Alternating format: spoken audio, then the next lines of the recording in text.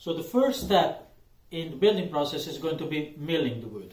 What basically means is to take what you already have, which is, in my case, especially given the fact that you don't work with very long pieces, you work with smaller pieces, they are already pretty straight. Nevertheless, I still have to cut them to their final thickness and width, so I'm still going to mill it. I'm going to use the jointer and make sure that one of the sides is completely straight, and then we're going to put it in the plane, and we're going to do the opposite face, also completely straight and parallel to the first one. Then go back to the jointer and do one of the smaller faces, and finally, to make the right width, I'll do the last face on the table saw. So you'll have 4 perfect straight faces, hopefully.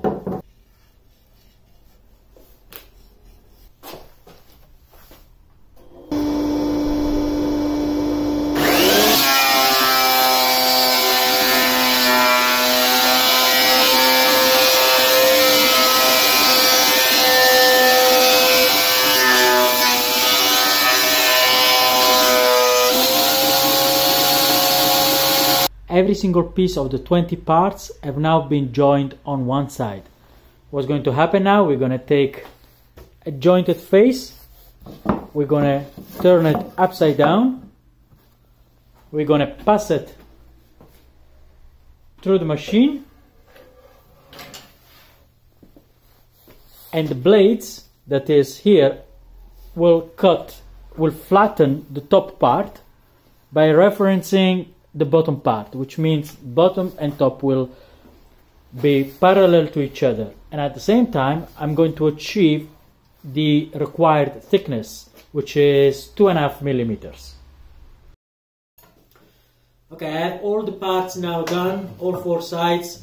It's time to start working on their length, and that means working on their angles. The first thing we're going to do is, assuming I'm sitting inside the cockpit and you're outside the cockpit, looking from the outside, I'm going to start building the front 2 rails on the top side. They are at about 50 degrees angle, which means each piece will get a 25 degree on one side, 25 on the other side, together that make them 50. And I'll cut them here.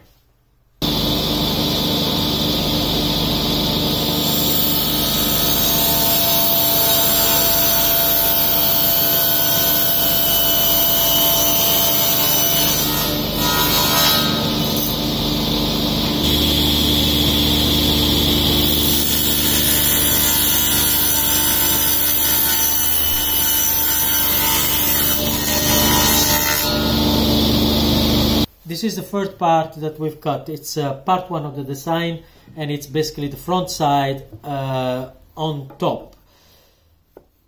I'm going to use, in order to put this together, I'm going to use glue, then put them together and use pocket holes from one side to the other. I've already marked pretty much where I want my pocket holes to be.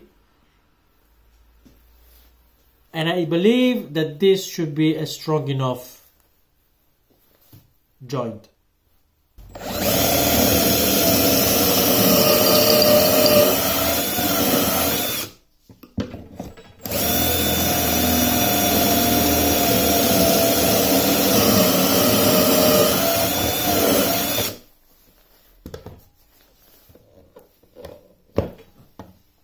I'll put some glue.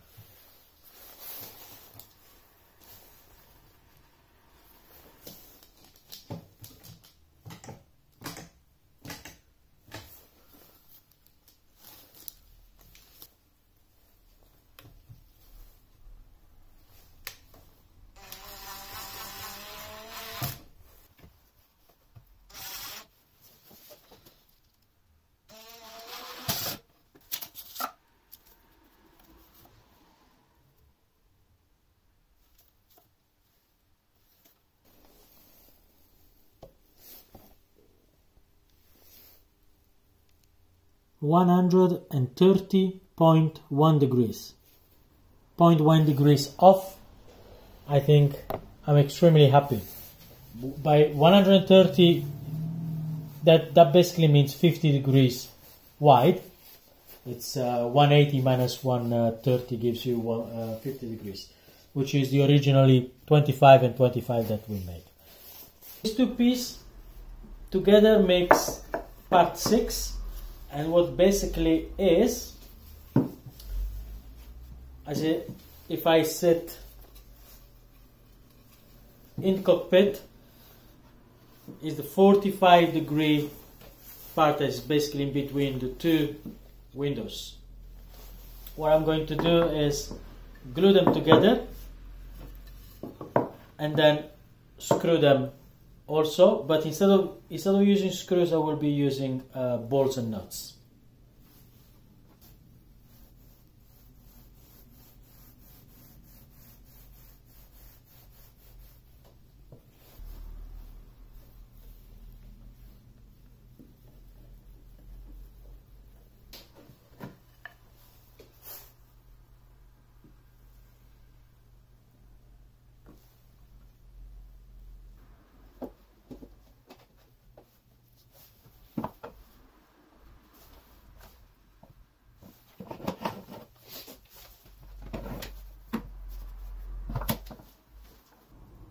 I'm going to mark the points where I want to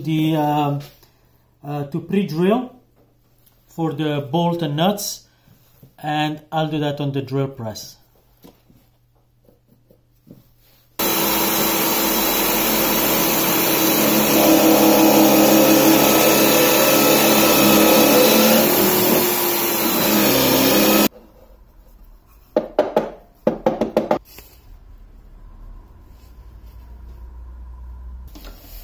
We're going to use an 8mm thick bolt, and in order for me to do the same thing I did on the front side but make sure that they are aligned, I'm going to drill with this drill bit, which is only at 3mm, until I come out to the other side,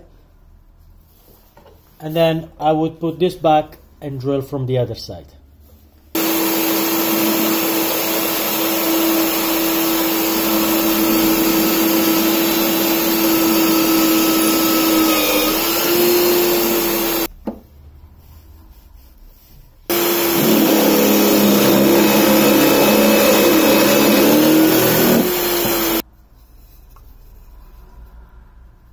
The final thing now, the holes that we made with a 3mm bit, we're going to make it bigger with a 8mm, which is the thickness of the bolt.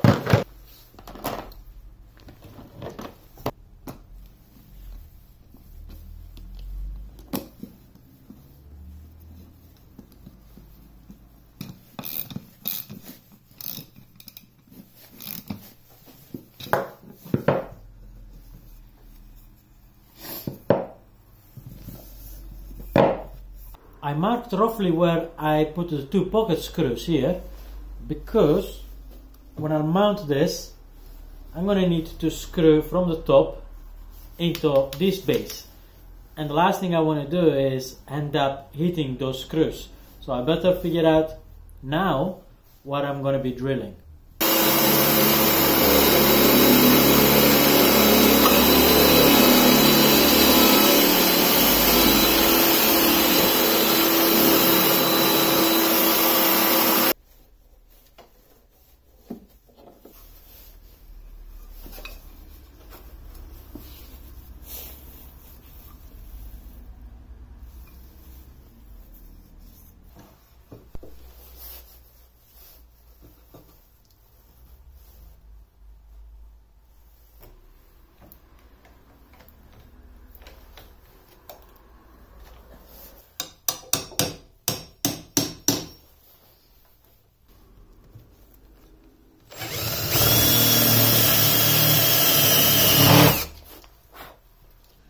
The front windows are now ready, and this part here and the part on the other side is the one that basically made me the craziest. I think there is way too many angles to cut, but after a few trial and errors, it actually eventually worked.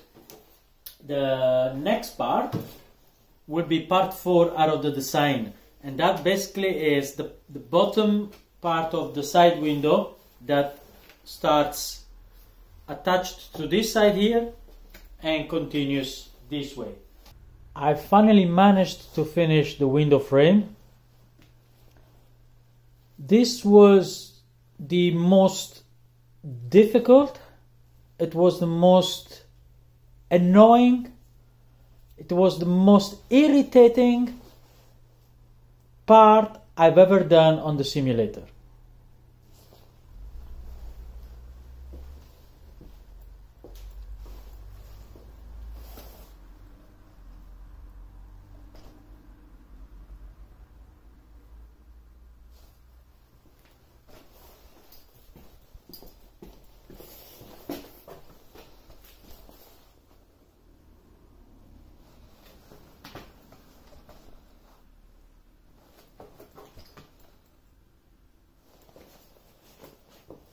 More than once I pretty much nearly gave up.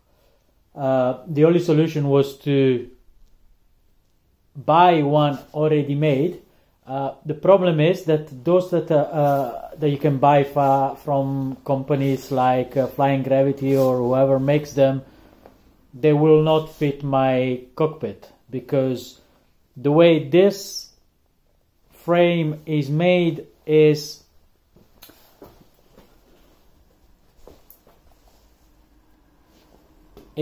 slimmer than the original ones.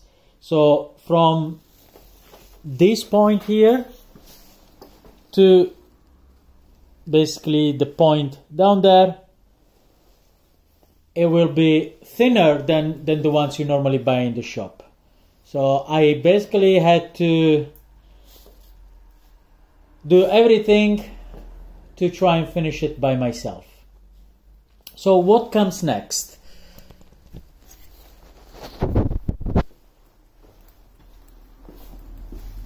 The front two windows are pretty much finished. The two sides, I'm going to undo them completely, and I will be basically removing the screws. It's a little bit too much light.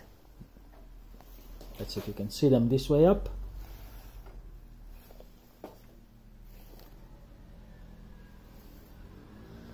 So I'm going to remove all these screws and put glue in the joints and then screw it back together. And basically I'll be doing that everywhere, at the bottom, at the back. The front windows are already glued. This is all glued, the bottom is glued, here is already glued. Once that is finished, I'll start bringing on the cockpit the front part. I will hook them to the MIP, and then I'll bring the other two sides, and I'll try and figure out how we're going to connect that to the sidewalls. I wanted to really film how I made it, but I tell you this, I had to redone from scratch so many parts because it's just way too many angles, and I just at one point I got so frustrated that I just threw everything out. Well, I didn't throw everything out. I just was getting so frustrated that I just stopped filming because I was already doing the same piece over and over. So let's see where we're getting to, and I'll film when I start building it upstairs on the MIP. It's time for the front windows installations on the cockpit by the MIP, and what I've done, I've cut 4 of these pieces here all at the same height. And the way I came up for this height is, well, I'm not 100% sure it is right, but this is the information I found around the web. So this is right now clamped upside down. This is the bottom side, and this is the top side of the windows. We know that the top side of the window is horizontal at the same level with the start of the overhead panel. And we know that the overhead panel, where it starts, is at 20 centimeters from the highest point of the MIP, which means that the MIP has to be at 20 centimeters from the highest point of the window. So I've calculated that, and I came up with how much do I need to lift from the MIP stand, how much do I need to lift my windows. So my windows are going to sit on 4 of this. They'll be like that. One here, here, here, and there. Obviously, it will go upside down. And this part here will be then connected to the MIP stand at the back of basically where the MIP is standing. So I've pre-drilled. I made few holes already here. I'm going to put glue on this because I see no reason why I would dismantle this. Even if the windows will need to be moved away, it's probably a good idea to always move it away with their own stand, so I know where they need to always go.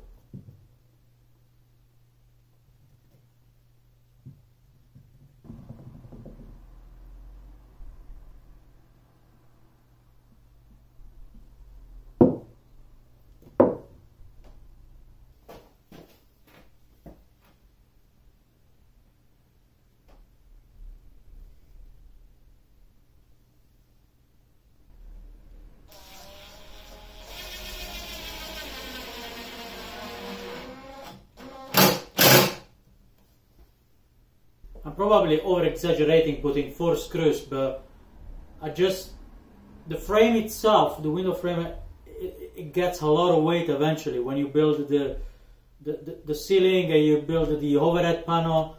I just want to make sure that it doesn't get the opportunity to bend, to break. Better safe than sorry. This is the back of the MIP.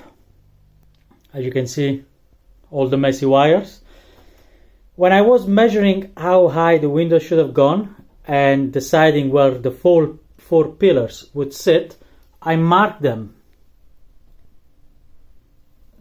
I made the 4 marks around the pillar. This is where it was standing. And what I've done that obviously 4 times. There is another one there and 2 more down there. And what I've done now, I've pre-drilled 4 holes.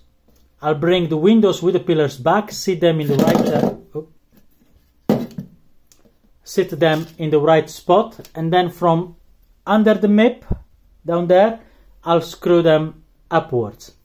In this case, I'm not going to use glue because, well, this is the place where probably more than once will be unscrewed, either during, for whatever reason. So I don't want them stuck permanently.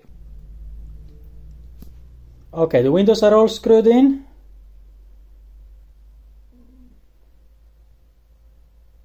Obviously, like pretty much everything I do,